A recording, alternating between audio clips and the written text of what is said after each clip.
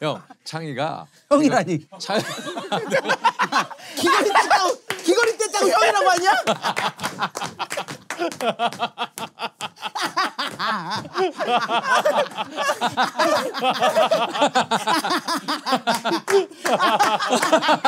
걔도 잘 모르겠어.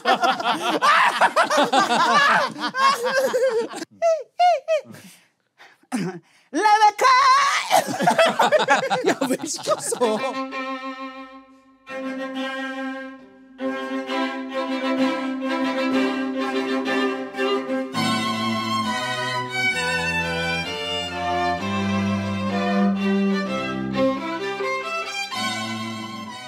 너 단백질 칩 갖고 온 거야? 네, 형.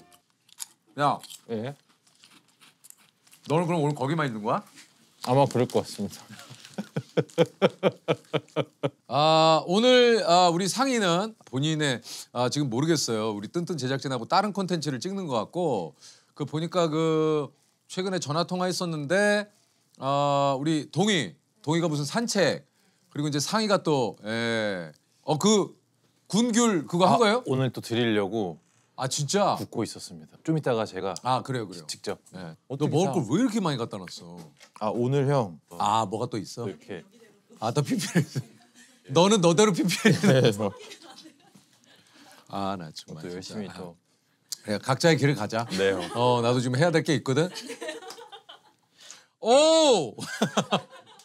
S24. 이거 드디어 나왔구나. 와, 이거 색깔 인공지능 안에 들어가 있던데. 맞아요. 이번에 새로 들어갔어요. 지금 상희야, 나 혼자 하는 거야. 너 들어오지 마. 너 들어오지 말라고. 너는 네 PPL 해. 나는 내 PPL 할 테니까. 알았지? 인터넷 안 거치고 자체 내에서 그냥 AI가 지금 들어있는 거냐? 여기에. 온 디바이스 AI. 그만해. 아니 보기만 해. 너는 오늘 직관이라며. 참. 우리 상희가 정확하게 맞췄습니다. On device, AI. 그래서 저희는 이따가 AI 편집 기능을 이용해서 기념사진. 찍으면 돼요? 그게 PPL 조건입니까? 가져가면 안 돼요? 안 된다고요? 안 된다고. 예, 알겠습니다. 이거 남은 건 가져가도 되나요? 저기 PPL 좀 안 섞이게 해요. 상희야, 네 쪽 PPL하고 우리 쪽은 다르다고 지금. 좋은데? 안 가져가요. 놀게요. 이따 왜냐면 저희가 또 요걸 가지고 편집 기능 해본다니까. 아이고 남이창이. 오늘 뭐 좀 약간 남친룩. 오늘 행사룩 아니었어? 저 행사 갈 때도 이렇게 남친룩으로 좀 가야죠, 형님. 요즘에는 또 이렇게 너무 또 이렇게 좀 정확하게 입는 것보다는 약간은 좀 이렇게 캐주얼하게. 아니 그래도 이제 결혼식이면은 약간 이제 이렇게 좀 넥타이 좀 하고 나는 이제 사회를 주로 많이. 그래서 사회 쪽이죠. 너는 하객 쪽이죠. 하객은 좀 프리해도 되지. 하객은 이렇게 돼요. 하객은 좀 프리해도 돼. 이것도 좀 과할 수도 있어요. 하객은 좀 프리해도 되지. 우와. 유티다.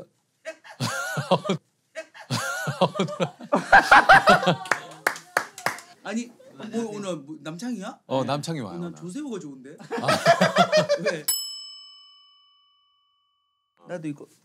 마이크 여기. 여기 매는 거 아니야? 여기. 재석아. 누나 이렇게 매면 돼. 집에서 가까우니까 카메라 두세 대 뻗쳐놓고 아주 그냥 조회수 엄청 나오더라. 왜 이렇게 편하게 하니? 누나 편하게 하는 게 아니고. 아니 뭐 이 컨셉 컨셉 아는데 그러니까 아주 요게 잘 돌아가는 거야. 돈 드릴 거 없어. 뭐 대충 이런 데 뻗쳐놓고. 아니 대충이라니. 대충이지. 누나 이게 대충이 아니야. 야 저번에 뭐 조정석하고 하는 거 보니까 거기 옆에 두 사람은 맨날 등만 나오는 거야. 아니 누나 어디 뭐 텍사스에서 오셨어요? 그게 아니라 누나 카우보이 아니야? 그게 아니라 카우보이. 그게 아니라 오늘 토요일이잖아. 축가가 있단 말이야. 축가가. 그래서 요거 저 핑계고가 어디 가다가 들르는 거 아니야? 어차피 맞아. 출연료도 없다며. 없지. 근데 지금은 없죠. 3회 이상 출연하면 출연료가 나오지. 그러니까 여기가 무슨 피라미드도 아니고 여기 아주 뭐 조직이 웃기더라고.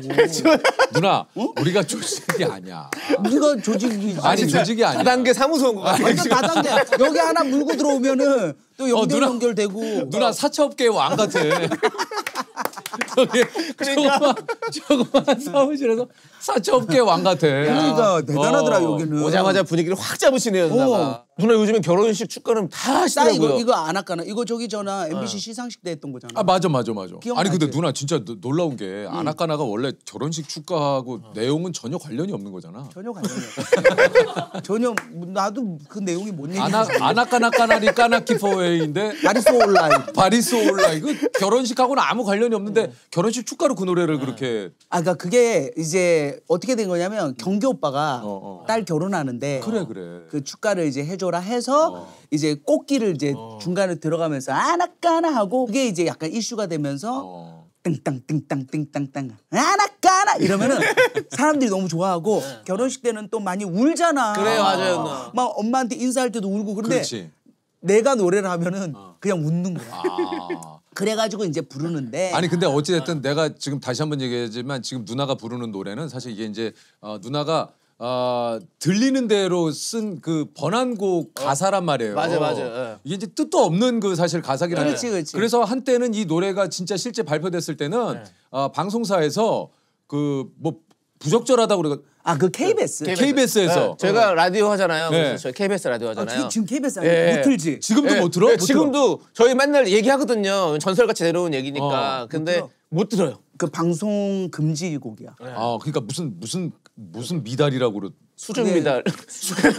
수준 미달로. 그러니까 그 이유가 자세하게 써 있는데 가사가 저속하다.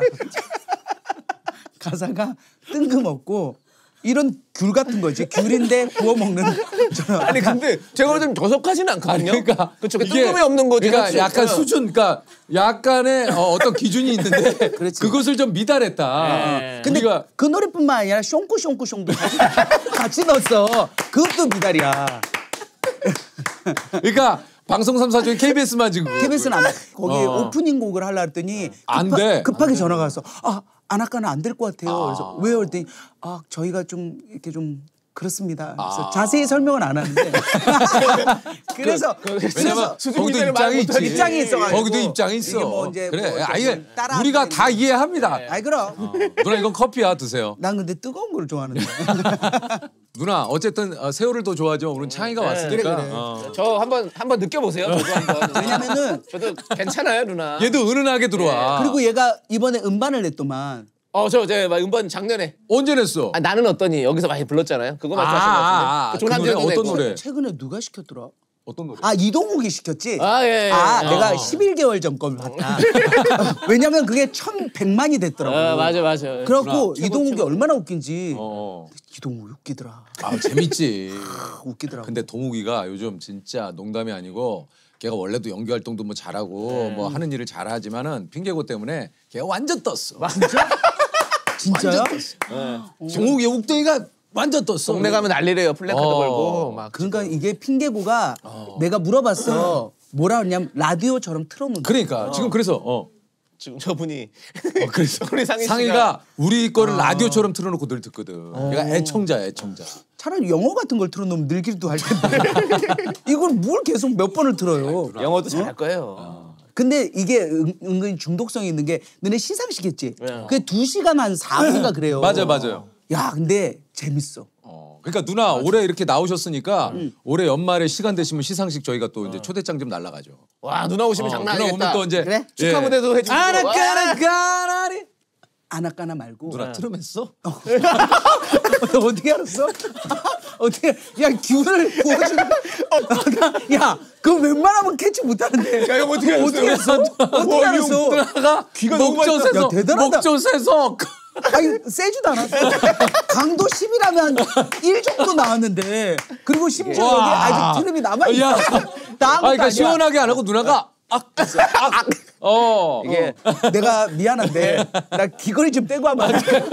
너무 무거워가지고. 근데 이 귀걸이 너무 무거워가지고. 저기 홍대 마포 지나가다 보면 서강팔경이라고 있거든요. 그 뭔지 알아? 알죠. 그 반찬 써 있어. 딱 그거야. 그 서강팔경에 반찬 써 있어. 맞아요. 누나 얘가 은은해. 새우는 자극적이지. 얘는 은은하게. 그리고 새우는 자기가 말을 너무 많이 하더라고. 그러니까. 맞아요. 아니잖아. 그래, 얘가 또 편해. 오늘 많이 하세요, 누나. 에이 그 남창이. 얘는 또 걔 닮았잖아. 그 누구지? 거기 나오는 애. 누구? 놀라운 토요일에 나오는 애. 한해 맞아. 한해랑 진짜 닮았어. 이거 한 번만 해주면 안 돼? 누나, 예. 누나 근데 누나가 제일 많이 하는 말이 뭔지 알아? 뭐야? 저기 뭐지? 미안해. 그거 뭐지? 내가 좀 그렇게 시작을 해. 보여줘야죠, 누나. 워실 쩌쩌다. 너 눈이 약간 변했나 봐. 그 맛이 안 사는데? 뭐 변화가 있었어? 누나. 눈을 좀 했어. 네, 누나 왜냐면 살짝 찝었어. 찝었지? 네, 맞아요. 여기 왼쪽 눈만 하나 찝었어요. 견자단 맛이 안 나는데. 형 창이가 형이라니. 귀걸이 뗐다고 형이라고 하냐? 아 정말 미치겠네. 내가 형이라고 그랬어? 내가 형이라고 그랬어? 내가 트름하듯이. 아 진짜? 내가 트름하듯이. 내가 귀걸이를 못 뗐다. 트름하듯이 자연스럽게 형이라고 나왔어요. 아 내가 형이라고 그랬어? 아 진짜? 왜냐면 상혜야 누나가 진짜 본인 나오는 거밖에 안 봐. 아니야 재석이 것도 봐. 아 그래? 응. 누나가 내 거에 나오니까 보겠지. 그렇지. 너가 나오는 놀면 뭐하니 그거를 돌려보고 또 돌려보고. 누나는 자기 나온 거 아니면 안 봐. 너도 골라서 보잖아. 어딜 골라서 봐? 뭐 방송을 다 보지는 않잖아. 다 보지는 못하지. 그지? 넌 내가 나오는 거 보니? 골대녀 봐 안 봐? 안 보잖아. 유키자지. 같은 시간대죠? 같은 시간에. 그건 또 다들 먹고 살기 힘드니까 자기 걸 챙겨야지. 그건 맞아. 각자 진짜 창희도 그렇고 상희도 그렇고 여기 뭐 우리 제작진도 그렇고 우리 누나도 그렇고 각자 살기 바빠요. 난 그래도 누나 진짜 얼마나 열심히 사는지 아냐? 누나 내가 얘기 안 해서 나는 좀 일찍 일어나잖아요. 갑자기 아침 7시로 누나가 나와 있어 홈쇼핑에. 우리랑 금방 녹화했는데 저녁에 가가지고 홈쇼핑 나와. 맞아. 아침 저녁으로 할 때도 있고. 근데 나는 그렇게 일할 수 있는 게 너무 감사해. 그러니까. 돌아보니까 방송을 31년 했더라고 나도. 그러면은 유재석이가 나보다 선배거든. 그렇지. 선배예요? 누나보다 선배야. 7기. 내가 10기. 그때 김용만, 김국진, 박수홍, 뭐 맞아요. 남희석, 유재석 다 뽑혔잖아. 그때 내가 시험을 보러 간 거야. 금병환 오빠랑 원래 김국진 오빠랑 나랑 같이 영자 누나. 이영자 언니가 표영호 오빠랑. 근데 이영자 언니 떨어지고 나도 떨어지고. 거기에서 병환이 형하고 국진이 형만 살았어. 맞아. 왜 그랬을까? 약간 KBS에서 바라는 인재상이 아니었나요? 그러니까는 아나까나 힘이 안 나듯이 얼굴이 수좀 하는 것들이 그때 막 이런 거였어. 막 변비 막 그러니까 진짜 내가 봤는데 인상이 약간 그런 분위기였어. 그때는 나는 이제 개그맨을 안 하겠다. 너무 이제 마음이 상처를 아파서. 받았구나. 왜냐면은 나랑 같이 했던 오빠들은 방송에 나오는데 그래갖고 이제 공장에 들어갔지. 그 누나 진짜 일을 했어. 그래서 학교를 휴학하고. 과자 만드는 데인데 8개월을 이제 기숙사 생활하면서 거기서 생활을 했지. 내가 왜 개그맨이 되겠다고 마음 먹었냐면 공장에서 일을 하는데 한 주는 주간을 하고 한 주는 야간을 해요. 그러면은 12시간을 근무를 할 때 밤에는 진짜 졸리거든. 그치. 막 졸리고 막 너무 피곤하고. 그때 뭐가 가장 히트를 쳤냐면 봉숭아 학당인 거야. 로비에서 봉숭아 학당을 다 보는 거야. 근데 뭐 오서방하고 맹구하고 나와서 막 선생님 하늘에서 눈이 와요 뭐 띵띵띵띵 이런 한 거 애들이 너무 재밌어하는 거야. 그러니까 언제 피곤했냐 언제 힘들었냐면서 그런데 나는 그게 감동으로 왔어.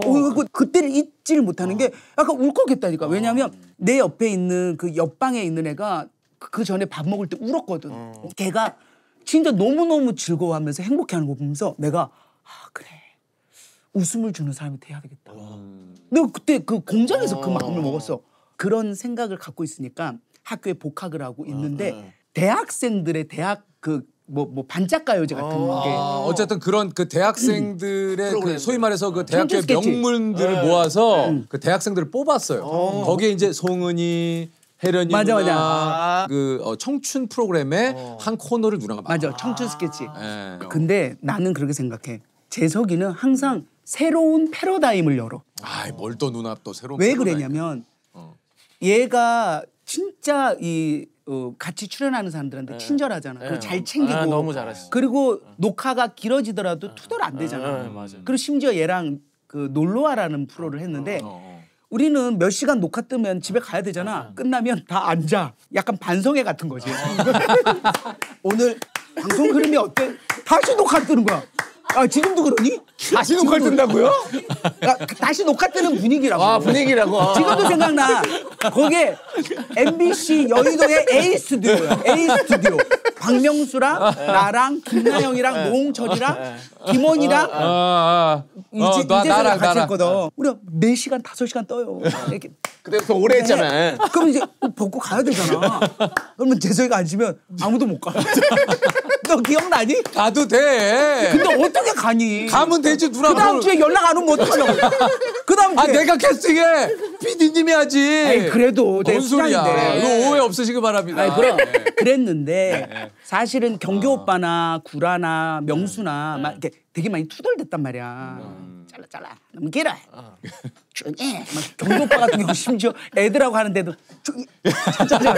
너 다음 주부터 못 나온다.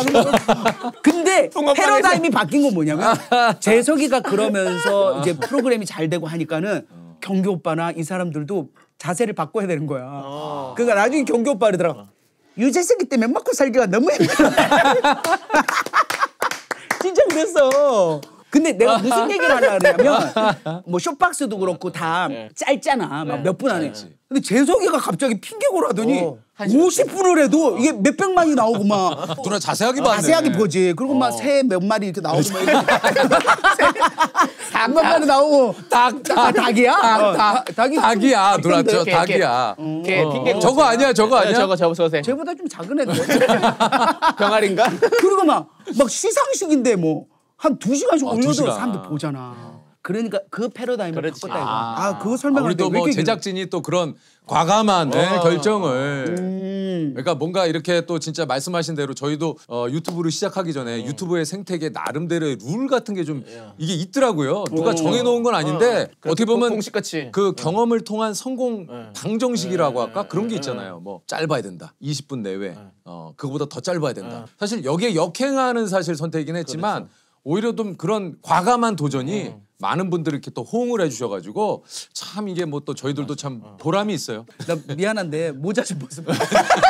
진짜도 너무 무거워가지고. 이걸 오래 쓴 모자가 아니고. 아 오래 쓴 게 아니구나. 근데 아이고, 머리가 아이고. 눌렸을까 제가 봐. 한번 볼게요. 누나 괜찮아. 괜찮아? 오늘 몇 시야 근데 결혼식이? 나 시간이 좀 돼서 2회분 떠도 돼. 2시야 2시.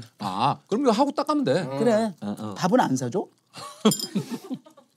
끝나고 형이 사줄 때 있으세요? 있어. 예. 같이 누나 시간 되면 밥 먹으러 가면 되지. 그래. 좋죠. 거기도 카메라 뻗쳐놓으면 한 주분 나오잖아. 그렇게 하는 게 아니야. 그렇게 안 해. 형은 또 그렇게 안 하시더라고요. 그렇게 안 해. 맞아. 그렇게는 안 하지 우리는. 자연스러움을 추구하니까. 이거 먹어볼게요. 그래서 우리 저기 창희도 누나 얘도 고즈넉한 느낌을 되게 추구하고 누나 못 봤지? 고상한 삶을 살아. 누나 저 실비집을 못 보셨어요? 제가 했던 실비집이라는 콘텐츠. 유명한 것만 실비집은 저기 골라보고 파김치로 유명하잖아. 맞아요. 야 누나가 지금 이 고개 젓는 게 마치 가망 없는 괜찮을까요? 괜찮을까요? 선생님 좀 살려주세요. 아니야 실비집 재밌을 거야. 다시 한번 얘기하지만 누나 실비집 끝났어. 예. 이제 또 하게 될 거야. 누나 아까도 얘기했지만 명수 형이랑 비슷한 게 많아. 네. 맞아. 두 분이 좀 명수 성격이 형. 비슷하신 것 같아요. 아니 근데 이게 내가 보기엔 명수 형과 누나의 또 공통점이 뭔지 알아? 자신감이야. 맞아. 자기를 사랑하니까 네. 그만큼의 또 자신감이 나오는 거야. 나에 대한 자존감이 정말 높아. 뭐 어떻게 높은 거예요, 누나?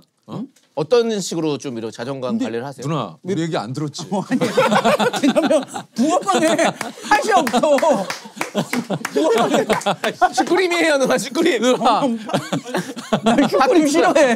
근데 이걸 되게 갈리더라고요. 팥이랑 슈크림이랑 그거 하는 게 너무 나하녀. 난 영원히 팥이야. 아니 그 누나는 몇 시쯤 일어나 보통? 한 새벽 8시 정도? 새벽 8시 정도예요? 아침 8시? 그러니까 아침이지. 왜냐면 이제 좀 워낙 늦게 자니까. 한 1시, 2시 자니까 뭐 6시간, 5시간. 야, 그러면은 8시에 일어난 것도 일찍 일어난 거지. 그러니까 많은 사람들이 내가 막 일본어 공부하고 중국어 공부하고 언제 자요? 몇 시간 자요? 이러는데 난 잠은 충분히 자야 되거든. 잠을 자야 돼. 잠자야 원래 공부도 더 잘 된다고 그러잖아요. 맞아. 기억력이. 아씨 콜라는 너무 이거는 끊을 수도 없고 미안해 재석아. 나 정말 미안해. 그래도 이제 아까 미안하셨니 저한테 쪽으로 이제 미안하셨니 저한테 쪽으로 이제 들어가서 편하게 하고 오세요. 야, 뭘 저렇게 드립을 해? 아니 몸을 왜 발을 걸쳐서 그게 아니라 저방 누구 방이야? 수빈아. 아니 미안해요. 그게 아니라 막 오자마자 토크를 시키는데 때려치니까 누나가 달라고 그랬잖아. 체인복 토크 시켜야 돼. 소화제 주세요. 소화제. 거기에 콜라를 집어넣으니까 여기서 좀 그러니까. 폭발을 해버렸네. 폭발을 한 거지. 촉매제가 됐네. 아 근데 너무 웃겼어. 아 저기 무슨 뭐 남의 집 담벼락처럼 이렇게 해가지고 몸을 반쯤 내밀고. 예의를 갖춰야 되니까. 약간 아들 깨우는 줄 알았어요. 우주야. 일어나. 무슨 얘기하다 그랬지? 그래도 거기는 왜 하는 거야? 아니 볼륨 주고 볼륨 주고. 죽었을까봐. 볼륨 살려야 돼요. 미치겠네. 근데 예뻐졌지.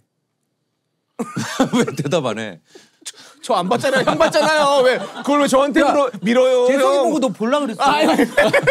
아니 근데 누나가 아세요. 가면 갈수록 저는 그러세요. 진짜 좀 약간 귀여워. 맞아요. 누나가 좀 귀여운 게 있어. 맞아. 그러니까 그래. 남편도 나의 매력에 빠져든 거지. 그렇겠지.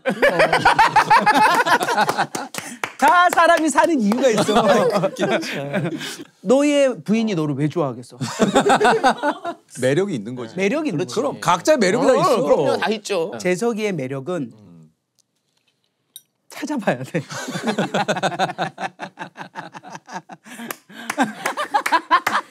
둘이 찐친이다. 그럼. 예. 형님이 늘 항상 얘기하잖아요. 운동을 많이 해야 된다. 저는 요즘 테니스를 좀 하고 있습니다. 테니스로 좀 운동을 하고. 저는 이제 쇠질은 좀 이게 저랑 안 맞아가지고. 안 맞고. 네, 저는 재밌어야 되는구나. 네. 나는 축구를 너무 잘해. 그래 맞아. 축구 선수처럼. 그 누나는 진짜 그렇게 훈련하잖아. 전방 십자인대 다쳐가지고 그러니까. 수술하고 근데도 축구가 너무 재밌어서 지금도 개인 훈련 하거든. V컷이라고 있어. V컷 알아? 몰라요. 이렇게 공을 이렇게 끌어당겨서 V컷처럼 하는 거. 그다음에 드래그가 공을 이렇게 드래그 하는 거야. 이렇게 해서 드래그. 뭔지 알지? 그다음에 팬텀이라고 공을 가운데 놓고 이렇게.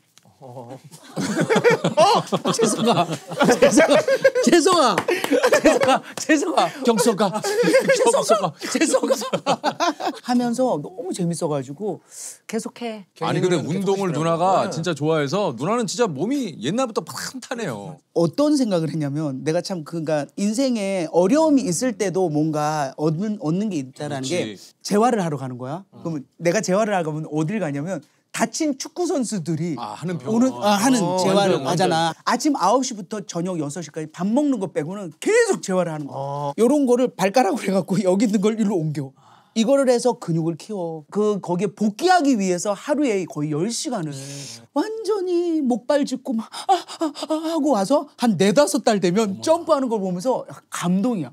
그래서 내가 그 생각을 했다니까. 녹화하면서 녹화 길어지고 뭐 하면 힘들다 투덜대지 않아야 되겠다라는 게 그 축구 선수들, 운동 선수들을 보면서 이런 걸 배웠지. 스포츠를 저도 좋아하지만 축구나 뭐 야구나 어떤 종목이든 간에 빨리 우리 입장에서는 그냥 팬의 입장에서 복귀했으면 좋겠다라고 하지만 사실 그 어떤 기나긴 그 재활의 시간이 어떻게 지나간지 우리가 잘 모르잖아요. 근데 진짜 이런 과정을 또 누나한테 들으니까 그러니까. 더 뭔지가 확 와닿네. 내가요. 원래 이 골대녀 하기 전에는 축구를 안 봤어요. 우주가 3주 어학연수를 갔단 말이야. 우주가 유나랑 같이. 나 축구 선수 하려고 그러는 거예요. 그래서 왜 그랬더니 밴쿠버에 가서 누나는 영어를 잘하니까 수업을 들어갔는데 자기는 영어에 좀 관심이 없어서 축구하는 걸 계속 봤다 이거야. 근데 어떤 사람이 너무 공을 잘 막더래. 그래서 자기가 축구를 차고 싶은 게 아니라 공을 막고 싶대라는 거야. 골키퍼로 이제 학교를 들어가게 됐지. 중학교 때. 그때 그렇게 하드하게 배워가지고 엄마를 가르치잖아. 내가 지금 골키퍼 하는 게 우주가 다 가르쳐 준 거야. 우주가 진짜 그렇게 2년 동안 골키퍼를 했는데 엄마가 나중에 이렇게 축구 그렇지. 하는 프로그램을 할지 누가 알았겠어. 근데 너무 그러네. 운전면허, 축구 이런 거 절대 가족끼리 못 배우는 게 우주가 축구도 장난이 아니야. 우주가 얼마나 처음에 나 이제 골키퍼 하기 전에 우주한테 배우는데 테니스 공이 이만큼 와 있는 거야. 야 테니스 공 왜? 자 뒤돌아. 그래갖고 테니스 공을 막 던지는 거야. 막 던지면 내가 이렇게 그걸 막는구나. 그걸 막는 거야. 이렇게 자세 이렇게 잡고 엄마 똑바로 앞으로. 근데 이제 야외를 나갔어. 야외를 나가서 하는데 그러니까 세게 차잖아면 못 막잖아. 그럼 공이 저쪽으로 튀잖아. 주워 오라는 거야. 엄마한테. 아니 그러니까 나 학생이고 선수니까 주워와. 엄마한테. 아니 그래 코치 이전에 엄마잖아. 그러니까. 이거 안 되네. 그러면 하나 차고 하나 주워 가는데 엄청 가서 주워 와야 돼. 근데 그것도 체력 훈련이지. 맞아요. 일부러 아는데. 사실은. 엄마 다리 좀 더 구부리라 그랬잖아. 엄마 다리 펴야 되잖아. 내가 진짜 그러면 안 되는데 하다가 안 해. 야 너한테 안 배워. 야 공 다 주워와. 공 다 주워와. 그리고 내가 집으로 갔다니까.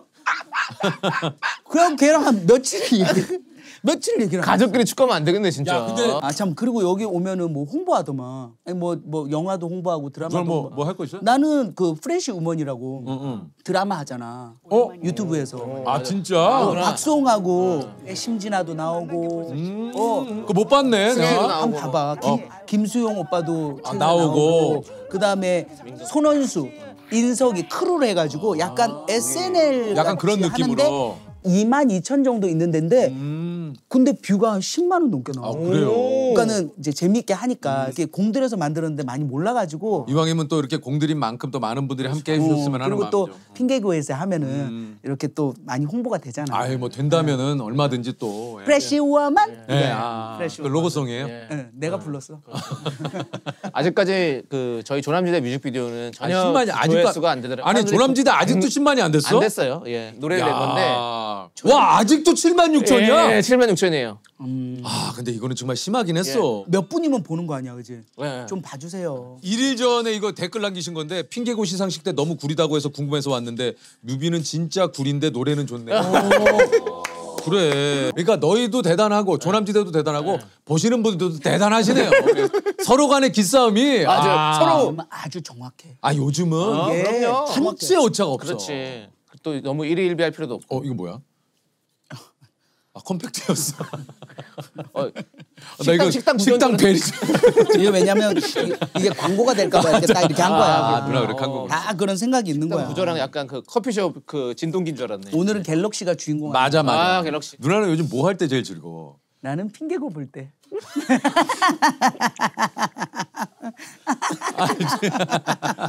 근데 오늘 핑계고 저 닭이랑 같은 느낌으로 입으셨네. 아, 그래서 이게 입으신 거구나. 여기 색깔이 한 4개가 있어요. 딱 요거 맞춰서 일부러 이렇게 하셨구나. 그랬구나. 오늘. 그냥 맞춰진 거야. 내가 뭘 알겠어. 난 새인 줄 알았는데 뭘. 근데 네가 개주지. 네, 그렇지. 그럼 나도 이제 개원이 된 거야? 그렇죠. 그렇지. 누나도 개원이 된 거지. 좋다. 그럼 이거는 언제까지 해? 그건 모르지. 언제까지 할지 몰라. 나는 오래 갈 것 같은데 이게. 자연스럽게 듣는 걸 너무 좋아하셔서 절대로 이렇게 식상해지거나 이러진 않을 것 같아요. 너는 막 이제 뭔가를 막 이렇게 더 가미하고 이런 거보다는 친한 사람, 편한 사람 막 이렇게 연계되어서 가니까 그냥 내추럴? 그냥 짜여지지 않은 것 같은.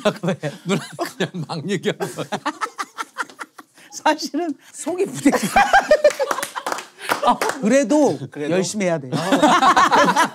그 재활한 선수들 보고 아이, 그럼. 그 감정을. 그럼. 예, 우리는 절대. 솔직히 핑계고를 아무나 부르겠어? 재석이가 잘 전화하는 사람이 아니잖아. 나한테 전화해서 누나 태민이 누나 그래서 재석아 왜? 누나 핑계고에 내가 그때 약간 감동받았어. 뭘 감동이야. 우리가 고맙지. 아니 너무 좋아서 그래서 나 거기 나가도 될 때 제작진들이 조혜련을 좋아한다. 그랬지 네가 그랬지. 그럼 당연하지. 내가 맨날 태민이 누나라고 부르거든. 그렇지. 저수원 태민이 내 것이 되는 시간 순진한 내 속에 속아. 누나 이 춤 아직도 안 잊어버렸어? 누나 그거 무대 했었거든요 예전에. 이거 아니야? 맞아. 무릎 조심하시고. 생각이 안 난다. 이게 너무 많아가지고 이게 너무 무조건 가다 보면 이걸로 가자. 잘 써. 그 재성이가 너무 감동이었던 게 MBC 시상식에 내가 이번에 노래할 때 이게 안 나올 수 있잖아. 안 나오면은 좀 민망하지. 근데 재성이가 나오는 거야. 나가야지. 그러니까 너무 좋더라고. 그러니까 개그맨이 한데 어우러진 그런 축제 같은 분위기가 나서 나는 너무 행복했어. 저는 진짜 늘 시상식에 이렇게 감사하게 매해 또 좀 초청을 해주시지만 사실 그 시상식은 늘 좀 잔치였으면 좋겠어요. 그렇지. 그래도 핑계고 시상식 아니었습니까? 그럼 올해도 있어? 핑계고 시상식? 올해도 이제 1회가 너무 성공이 잘 돼서 제가 봤을 때 2회는 사실 또 2회 같은데? 아직 멀리 남은 얘기지만 부담이 되기도 해. 그때 우리 막 링딩동에 춤추기 이럴 때 진짜 너무 신났는데 아나까나에 춤추기 이러면 미쳐버리죠. 여기 만약에 아나까나 나오면 난리 나지. 그렇지. 완전이지. 아나까나도 있지만 아나까나 2탄을 뭐예요? 준비하고 있거든. 뭘 준비해요? 노래가 너무 아나까나만 하니까. 새로운 거. 뭐 이제 한 4월에 발표할 거니까 미리 얘기를 하면은 바나나 날라야. 바나나 날라. 바나나 날라. 바나나 날라 밤바. 바나나 날라 밤바. 세네 셋이 웃나 뽀까네. 저 라밤바. 맞아. 리치 발렌스. 안 해. 알죠. 이 노래를 내가 샀어요. 여기가 워너브라더스 맞아. 거기에서 야 거기 쉽지 않을 텐데 워너브라더스. 흔쾌히 하라고. 근데 이번에는 한 곡만 해. 한 곡을 가지고 편곡을 해서 바나나 날라 밤바 느낌 좋잖아. 괜찮지? 바나나 날라. 그래서 노래 제목이 바나나 날라. KBS에서 또 못 틀겠네요. 그게 그거잖아. 스페인어잖아. 한국말이 꼭 나와요. 끝에 소이가 삐따 소이가 삐따. 소이가 갓버린. 소위 갓삐따. 그래서 그런 걸 해가지고. 그런 걸 하니까 이게 소이가 왜 가냐. 근거를 대라. 내가 근거를 못 대잖아. 근거를 하지 않나. 근거 못 대지 않나. 근거를 어떻게 소이가 삐따 소이가 삐따 이렇게 들려서 들린 건데. 그렇지. 들린 대로 하기 때문에. 근데 뭐 그러면은 KBS만 이번에 한번 봐야지. 이번에 한번 됐으면 봐야지. 좋겠다. 그래. 이번에는 또 시간이 많이 흘렀으니까.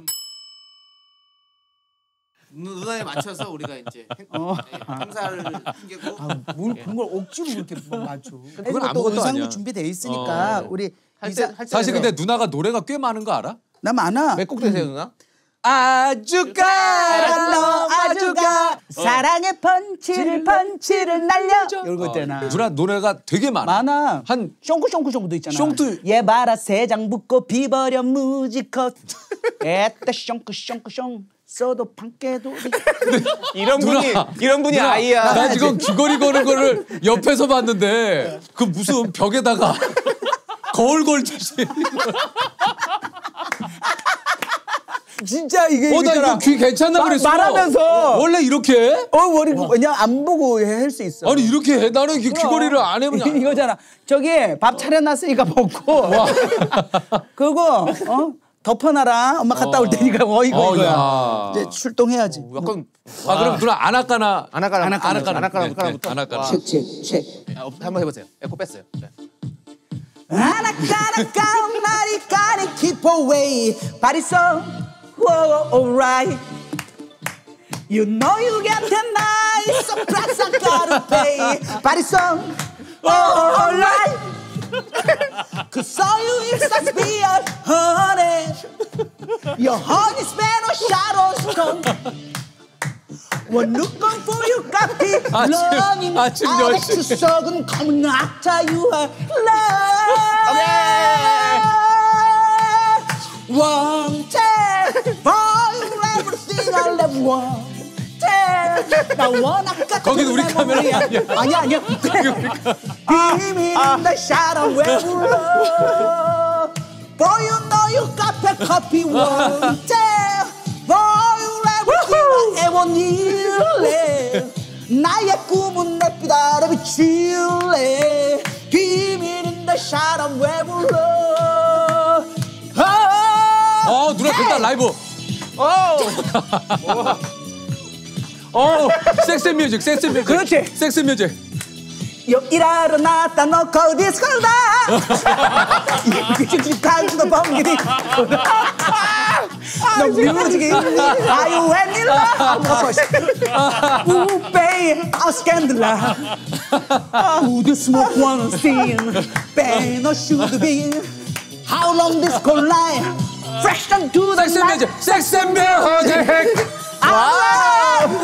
Sexy music 아스캔들라 Sexy music 아들아 Sexy music 아스캔들라 우울 패션 진절이나 섹시 액션 진절이나 아들 새로운 집이요 왜 늦게 나왔을까 가만 가자 얘들아 찔러 쭈쭈 원투 시드니여 이모허라 베이징 냄비로 퍼서 넘을 줄걸 사이로 울어 느낌 파썸 한쌈 베이비도 슈름데 안에 짬 한쌈 돌아 베이비 춤네 원투 원쌈 한쌈 베이비도 슈름데 따라 한쌈 따라 한쌈 너무나 아니 한쌈 마무리해야지 오케이 마무리 I want some 한쌈 아 누나 너무 웃기다 아니 한쌈 헤이 야 어디 가냐 갤럭시예요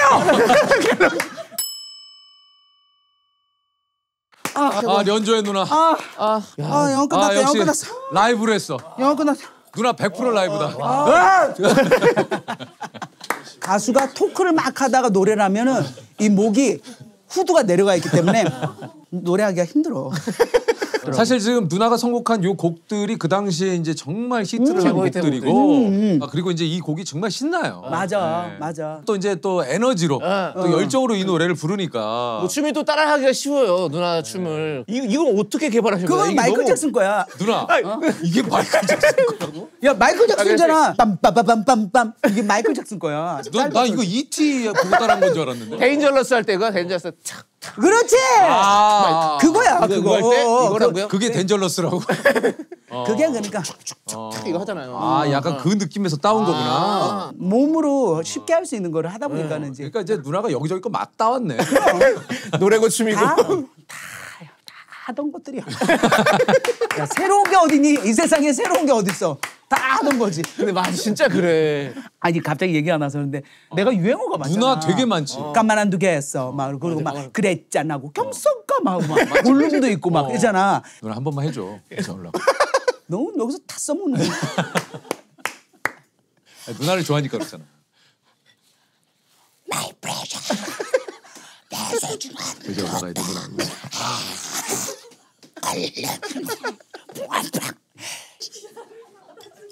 야 진짜 야, 독하다. 내가 여기서 이렇게 패셔 했더니 뭐라는지 알아? 의자에 올라가. 야 진짜 독하다 독해 진짜.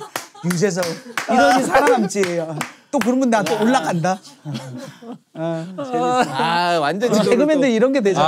아 너무 웃겨. 나는 누나가 부러운 게 그런 거야. 이런 거를 잘 만드는 분들이 있어요. 누나나 이렇게 호동이 형도 그렇고 경환이도 그렇게 유행어를 잘 만들잖아. 그렇게 좋아해.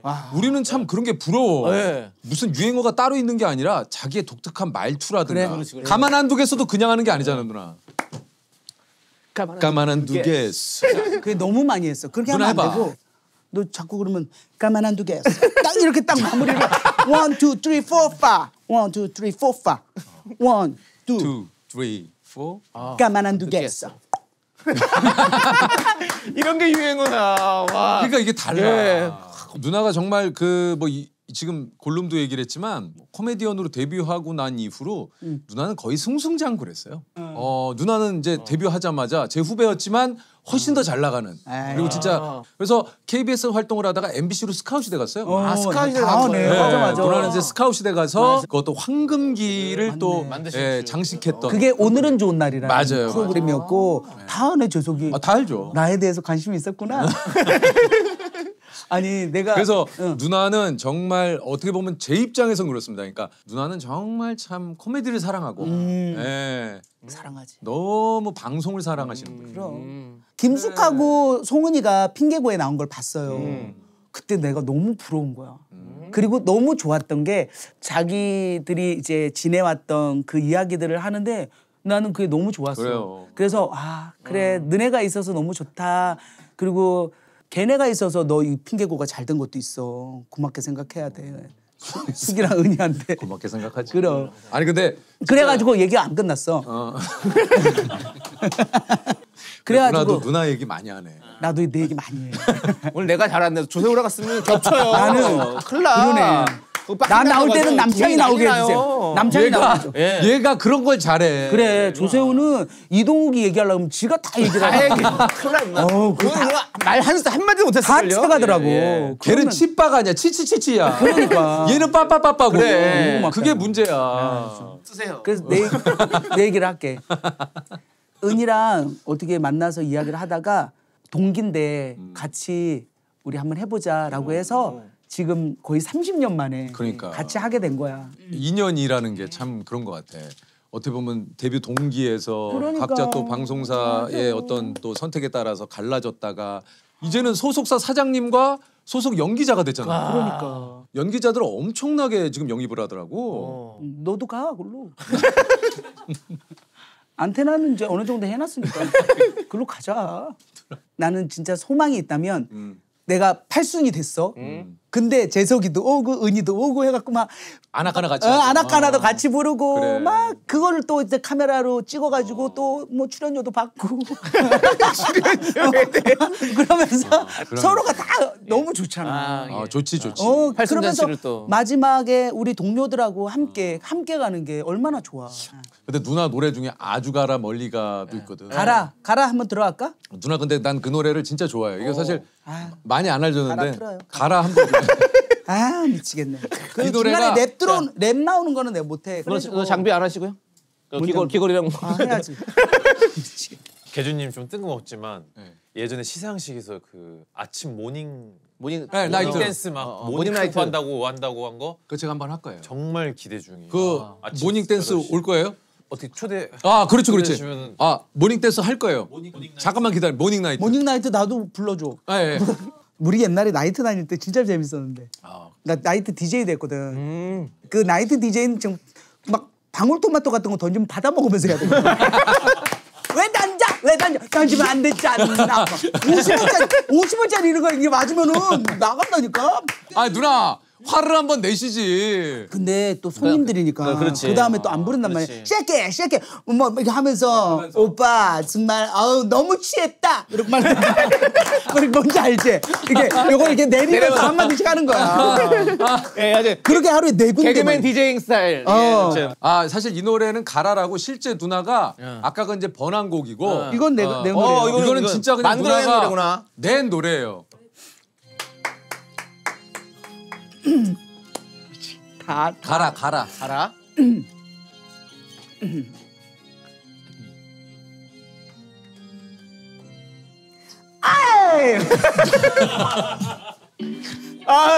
뭐야? 뭐야? 여기까지 듣죠 뭐. 아쉬워. 막 댓글 달아주세요. 아쉬워요. 다음에 꼭 불러주세요. 장비 빼세요. 무거웠는데. 아쉬워. 너무 아쉽다. 가라 궁금하신 분들은 야. 뮤비 직접 한번 보세요. 이 노래는 제가 계속 얘기하지만 누나가 계속 화를 내요 노래. 예. 원래는 그렇게 화가 있으신 분은 전혀 아니시잖아요. 화 없어요. 화 아예 없으시죠. 누나 실제 성격은 좀 어때요? 나는 싸움을 싫어해요. 근데 실제로 혜련이 누나가 방송에서 보여지는 느낌은 이제 거칠고 막 그게 터프하고. 왜 근데 그러냐면 누나가 안 그래요. 한 번은 이건 최근에 MBC 거였는데 거기에 주제랑 뭐 다 있어서 채시원 뭐 이런 거 있는데 이런 강풍기 앞에서 아무렇지도 않게 짜장면 먹게요. 먹는 거. 이제 개그맨으로서 제대로 보여줘야지. 그러니까 혼자 알았어. 골룸도 했는데 뭐 전적이 있는데 그리고 그대로 바람이 안 부는 것처럼 먹었다? 진짜 난리가 난 거야. 그러니까 그게 막 짤로 도는 거야. 그런 게 있는 거야. 개그맨은 뭐냐면 내가 개그맨으로서 최대한 살려야겠다라는 약간 직업병 같은 게 있지. 뭔지 알지? 내 기억난다. 누나 무모한 도전이라고 우리가 시즌 2 넘어갈 때 누나가 맞아. 한 4주 맞아 했었어. 그 과도기에 맞아 했어. 누나도 우리랑 내복 입고 같이 했었어. 맞아. 여자 중에는 내가 유일하게 했는데 맞아. 그때 뭐 했냐면 되게 이렇게 나이 든 말들 있잖아. 걔네랑 경주에서 달리기. 그리고 낙엽 쓸기. 낙엽 쓸기. 낙엽 쓸기. 청소차랑. 기계랑 청소차랑. 그때 무한도전 진짜 무한도전 했잖아요. 그런 거 했었지. 네, 그거 누나랑 같이 했네요. 재석아 너는 뭘로 떴어? 본격적으로 뜨기 시작한 거는 이제 자유선언 거기서 이제 잠깐 반짝한 자유선언 거고 토요일. 그 종석이하고 대학교 도서관을 다니면서 좀 퀴즈 그 도서관에서 과장 누가 가장 늦게 나오냐 그래서 그분에게 선물을 주는 그 김석윤 PD가 그 당시에 그 자유선언이란 토요일에 거기를 했는데 그걸 하다가 제가 이제 MBC로 넘어가면서 동고동락에서는 이제 완전히 동고동락에서 제가 드디어 너도 MBC로 스카웃 됐네. 스카웃이라고 할 수는 없고 프리로. 스카웃은 보통 이제 더 좋은 조건으로 가잖아요. 저는 그런 건 아니고 안 좋은 조건으로 그 갔어? PD님이 저를 그냥 캐스팅을 했죠. 제가 아까 얘기한 대로 이제 동고동락을 하는데 그 당시 이제 지금은 고인이 되셨지만 최진실 누나가 그 당시 그 PD님하고 되게 친했었어. 그래서 그 PD님이 물어봤대. 야 요즘 저 괜찮은 누구 없니? 했는데 그 유재석이라고 있는데 걔 한번 감독님 써봐요. 누가? 진실 언니가? 최진실 누나. 저하고 뭐 일면식도 없고 저를 알지도 못하는데 저를 추천해서 진짜 저도 제가 그 프로그램을 그렇게 진행할 수 있으려고 제가 해본 적이 없는데 진행을. 그래서 그 동고동락 이후에 말씀하신 대로 이제 또 쿵쿵따를 또 하게 되고 그리고 또 그 이후에 엑스맨을 하게 되고 그 이후에 무한도전을 하게 되고 계속 이게 뭔가 패밀리가 떴다 뭐 놀면 뭐하니도 하고. 놀면 뭐하니도 하고 지금 핑계고 런닝맨도 하고 핑계고 핑계고가 최고요 지금. 핑계고 최고요. 고모 핑계고가 최고 아니요. 이거 받쳐놓고 뻗쳐놓고 야 이거 크게 가는 거 아니야. 진짜 제가 추적해서 얘기했지 정말 이것도 맞아요. 이 비하인드부터 장난 아니야. 얘기하면 진짜 이거 뭐 며칠로 안 돼요. 근데 며칠을 해도 사람들이 라디오처럼 들어. 듣고 싶어. 형의 그 일대기를 듣고 싶어요. 그때 얘기했잖아요. 에피소드로 제가 간간히 얘기는 했어요. 그 메뚜기 탈을 쓰고 제가 이걸 해야 되나 말아야 되나 너무 싫었거든요. 맞아. 그래서 그걸 들고 야 지금은 그 영주라고 제 대학교 후배인데 여자분이야? 남자. 그 나왔었어요. 놀면 뭐하니 그 엄정한 누나하고 환불원정대 할 때 그 코치로 나왔었던 학원 원장님. 댄서. 지금 약수동에 큰 보컬 학원 하시는 원장님. 노래. 그분이 그 영주 하나도 안 맞네. 그럴 때는 그냥 응만 해주시면 되면 안 돼요? 누나 나에 대해 아는 게 없어. 너무 나는 누나에 대해서 많이 아는데. 그러네. 내가 더 연구를 해야 되겠다. 핑계고를 싹 다 볼게요. 핑계고를 싹 다 그 볼게요. 누나가 되게 좋으시다. 그걸 받아들이시네 또. 그럼. 내가 그래서 내가 잘못했네. 제가 이 얘기를 왜냐면 미안해요. 그 당시에 이제 제가 뭐 매니저도 없고 하니까 통영을 지금 이제 내비게이션이 있으니까 찍고 가면 되잖아. 그때 지도 보고 갈 때예요. 근데 어딘지를 모르겠는 거야 통영이. 멀지. 가본 적이 없어가지고. 맞아 못 찾아요 진짜. 그래갖고 그 영주한테 부탁을 해가지고 그걸 통영을 같이 가자 해서 영주가 운전을 해주고 거기에 이제 게스트가 핑클이었어. 그래 맞아 핑클. 걔네는 먼저 가 있네. 거기는 이제 매니저랑 같이 왔지. 밴 타고 오지. 근데 타고. 지금 생각해 보면 핑클도 얼마나 힘들었겠어. 그 멀리 그냥 오래 걸려요. 헤어하고 다 하려면 막 12시부터 준비해가지고 밤 꼴딱 새고 온 거 아니야. 세상에 웬일이야. 왔더니 MC라고 왔는데 메뚜기 탈 쓰고 내가 있으니까 그때 효리가 나를 아래 위로 그게 거의 첫 만남이네. 효리가 그 눈빛이 아직도 기억이 나. 얘는 기억력이 좋아가지고. 이렇게 아래 위로 그랬더니 막 쏘곤쏘곤 되는 거야. 근데 나도 모른 척했지. 어차피 좋은 얘기는 아닐 거 아니야. 좋은 얘기면 나한테 했겠지. 재석이를 어디서 봤냐면 얘가 연예가 중계 생방을 했어요. 그때 나는 이제 좀 어느 정도 좀 인지도가 올라가고 누나는 있었고 인기가 계속 있었고. 얘는 연예가 중계 생방을 하는데 애가 나는 너가 수전증이 있는 줄 알았어. 방송을 생방을 하는데 거의 기본이 그래. 아우 진짜 약간 그거 유명하죠. 와 재석이가 지금의 재석이가 그런 시절이 있었다는 거지. 나는 이게 처음에 내가 울렁증? 이거 병원에 가봐야 돼. 마이크만 잡으면 그지? 뭔지 뭐. 진짜 약간 트라우마가 있었어. 특히 마이크를 잡으라 그러면 못 잡겠는 거야. 지금은 괜찮지. 지금은 전혀 안 그러죠. 근데 이게 어느 순간 나도 모르게 기가 눌렸었어. 그래서 그런 거야. 그때 그러니까 뭔가가 늘 있었던 긴장하고 떨리고 뭔가 늘상 주눅 들어 있고. 그러면 궁금한 게 언제 그걸 확 넘어섰어? 그게 궁금해요. 저는 그거를 너무 알고 싶어. 저는 지금도 이게- 떨거든요. 지금도 떨어? 예, 지금도 떨어요. 저는. 나도 웬만하면 안 떨거든. 근데 언제 떨었냐면 처음 이제 일본 진출을 해가지고 첫 생방을 하는데 와 진짜 떨지. 너무 떨리는 거야. 왜냐면 이제 일본어로 이야기를 해야 되고 그렇지. 그걸 어떻게 해야 할지도 모르고 그러다가 화장실에서 나를 보게 된 거야. 근데 거기에 너무도 두려워하는 아이가 보이더라고. 그래서 내가 방송 들어가기 전에 그 낯선 땅에서 그 거울에 나랑 대화를 했어. 너는 왜 그렇게 두려워하니? 그랬더니 그 속에 뭐가 있었냐면 잘하고 싶은 거야. 그렇지. 잘하고 그러니까 싶지. 너무 잘하고 싶은 그 마음에 못하면 어떡하지가 나를 확 덮어가지고 두려워서 떠는 거야. 그래서 잘하지 않아도 돼. 내가 그렇게 얘기를 했어. 잘하지 않아도 돼. 있는 그대로 해. 편집되면 어때? 지금까지 해왔잖아. 그리고는 엄청 못했어. 엄청 못했어.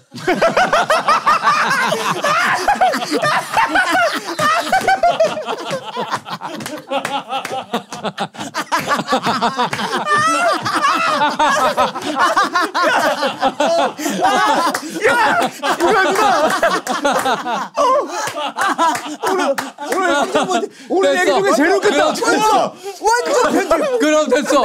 와 반전 있다. 와 반전 있다. 근데 그 다음에는 좀 덜 떨리더라고. 근데 내가 왜 이 얘기를 하냐면 내가 샴페인이란 프로를 했어요. 신동엽하고 맞아. 어느 날 게스트가 장근석이 온 거야. 일본에서 내가 떠는 것처럼 애가 떨고 있는 거야. 분장실에서 드라마를 그렇게 잘하는 애가. 그러니까. 그래서 내가 이 얘기를 해줬어. 잘하려고 하니까 떠니까 그렇게 하지 말고 그냥 편하게 해. 했더니 걔도 잘 못했어.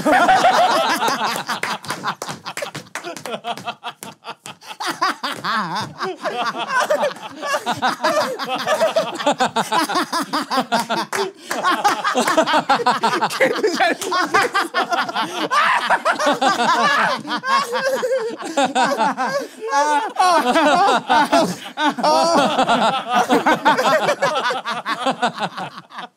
잘하려고 하지 마. 잘하려고 하지 마. 여러분 잘하려고 하지 마세요. 잘하려고 하지 마세요. 근데 진짜 못합니다.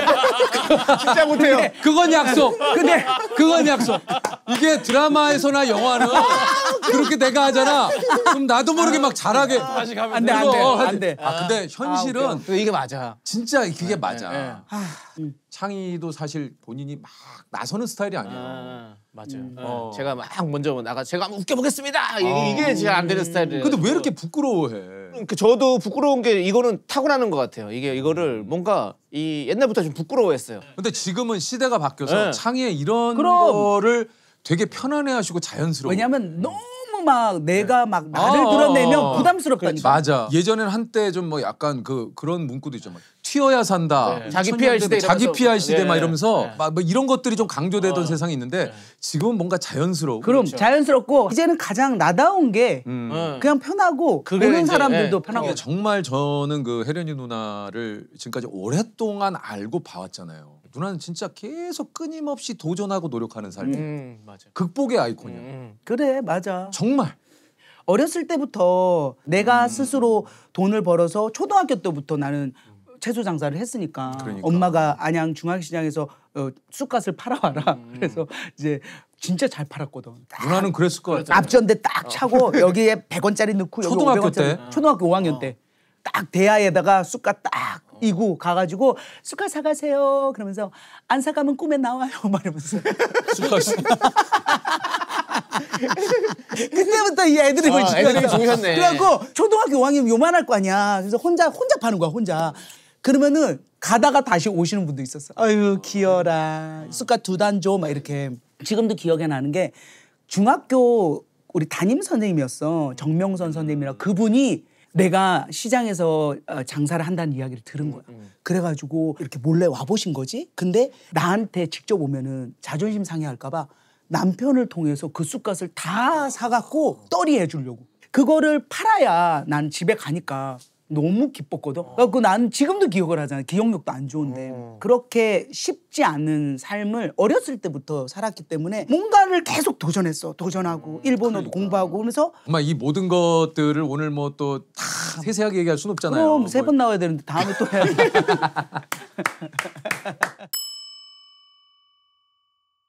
사람이 살아가는 데 있어서의 활력소는요 가슴 뛰는 일이거든요.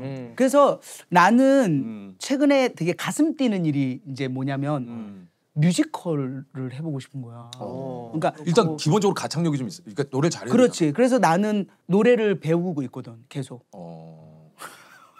티가 안 나? 아니 나.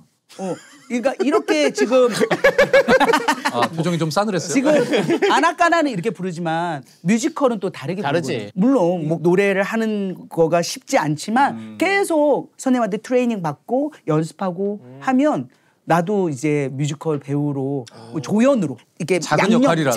작은 역할이라도 할 수 있지 않을까. 누나 지금 연습한 노래 좀 있어요, 선생님한테? 있지. 한번 좀만. 네. 어려운 노래인데 팬텀이라는 내가 거기에서 되게 캐릭터 있는 연습 중이야. 그러니까 늘 시간은 없어 24시간이 모자라 너무나 바쁜 누나, 오늘은 목 상태가 안 좋아. 오늘은 그러니까 목 상태가 많이 안 좋네. 맞지. 오늘은 하지 마. 그럼 이거 말고 지금 너무 잘하려고 하셨어요. 지금은 너무 목 잘하려고 상태가 하셨어. 시간 목소리 안 돼. 그러니까 너무 잘하려고 너 긴장하지 마. 너무 잘하려고 하지 마. 그럼 완전 망치는 너무 잘하려고 거야. 하지 마. 지금 그리고 완성이 아니잖아. 예, 아니 지금 그렇지. 배가 배우는 단계. 이거 아니 지금부터 준비 차근차근 해놓으면 근데 그때 가서 이 얼마나 참 멋진 일이에요. 이거 참 되게 멋있는 거야. 목표가 있는 거 진짜 너무 멋있는 것 같아요. 부인을 묻은 남자라면 새 여자로 야 오늘 아나까나를 생으로 라이브로 너무 이거 잘하는 건데 이렇게 누나 지금 도입이 너무 좋았어요. 부인을 묻은 근데 남자랑 진짜 누나 너무 좋았는데 이거 조금만 연습하면 되겠다. 이거 저기야 레베카야. 그러니까 레베카의 레베카. 그거는 옥주영 거고 나는 옥주영 거는 하면 안 되고 거기에 반오퍼 부인 알지? I'm American woman 그거야. 그거를 그 역할 딱 맞잖아. 막 이렇게 하면서 저기요 하면서 그 역할 그거. 그 씬이 되게 레베카. 그건 안 돼. 그거는 마지막에 그거 뭐 기가 막히더라고. 네, 거기는 이제 뭐 하는 거? 또 주인공이 하는 거니까. 누나 그거 한 번 레베카 그거 한 번만 해줘봐. 그렇게 할까? 해봐. 후드 좀 올리자 그래도. 레베카! 야 왜 시켰어? 부인을 죽인 남자라면? 부인을 묻은 남자. 묻은 남자라면?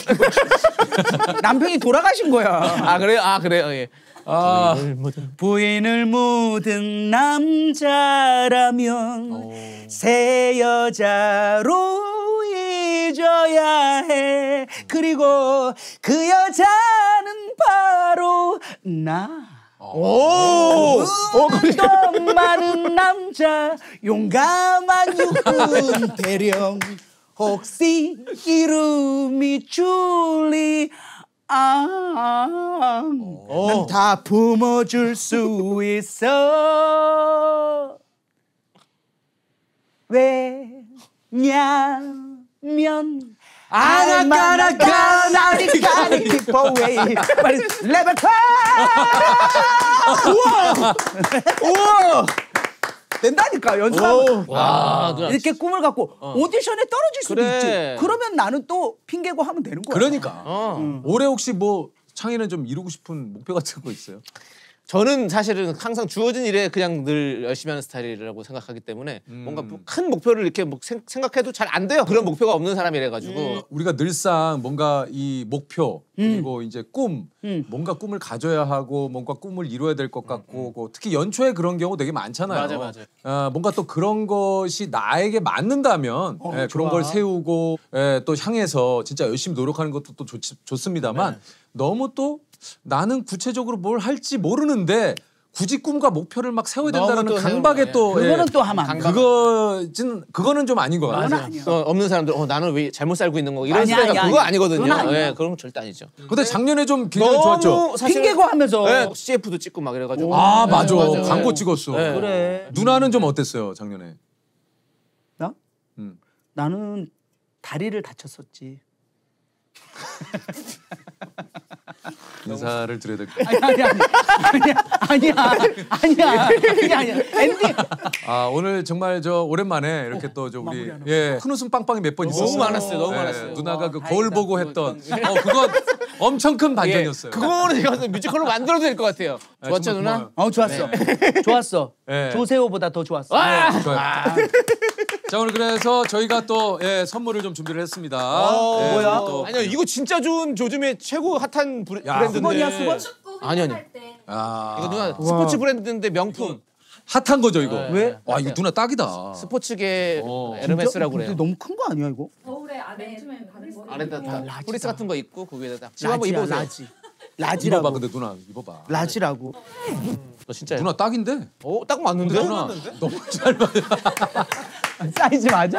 맞아. 너무 딱 맞아, 딱 맞아. 딱 맞아. 이렇게 있는 거야. 겨울에 겉에다가 누나 너무 잘 맞잖아. 이거 딱 이름이 뭐라고? 아르케? 아크테릭스. 누나 아크테르스. 누나 너무 딱 맞아. 아 사이즈를 내가 너무 작은 걸 입었었구나. 바꿔야 되겠다. 요거. 자 그리고 감사해요. 우리 저 오늘 또 S24 아, 감사해요. 우리 요거 저희가 좀 기념 사진 한번 사진 찍을게요. 한번. 찍어드릴까요? 네. 아 제가 우리 재석아. 상의도 좀 같이. 저도. 상상이. 네. 예요. 상의야 이리 오세요. 상상이. 자. 지금 잘 나와 이거 엄청 잘 나와. 완전 잘 나와. 이게 또 누나 기가 막힌다. 봐봐. 새로운 기능이에요. 요거를 예를 들면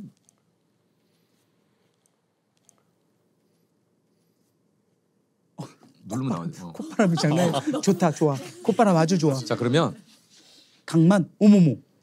그래가지고, 이렇게 키울 수 있죠. 어머머, 오! 어머. 인공지능, 인공지능. 요것도 돼요. 와 대박. 수평을 맞출 수 있어요. 어머. 그러면 사진도. 이게 사진이 돼버리는 거야? 사라지는 영역을 와. 추가하는 중이래. 요거를 메워서 알아서 해줍니다. 지가 그려요? 예! 와 이런 게 어떻게 되지? 대박이지. 재밌다. 대박이야. 대박이지. 야 어쨌든 저 오늘 갤럭시 S24. S24와 함께한 우리 또 핑계곡 회련조 누나 네. 그리고 우리 또 남창희 씨 예. 그리고 우리 또 이상희. 상상이 상상이. 이상희 예. 자 오늘 함께해 주신 여러분 진심으로 감사드리겠습니다. 고맙습니다. 감사합니다. 고맙습니다. 아야. 아주 가라 너 아주 가.